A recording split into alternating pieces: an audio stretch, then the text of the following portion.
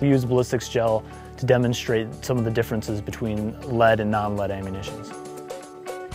When a lead bullet hits an animal, it breaks apart, leaving sometimes hundreds of pieces in remains that are left in the field. The ballistic gel freezes the moment of impact. It allows us to look at how a bullet reacts when it hits an animal, and we're able to capture and see the impact of the bullet. After we've captured the bullet in the gel, we can radiograph those gels, and that gives us the true picture of the extent of the fragmentation.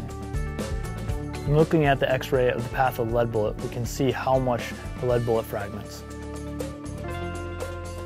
All the white spots in this radiograph are lead fragments.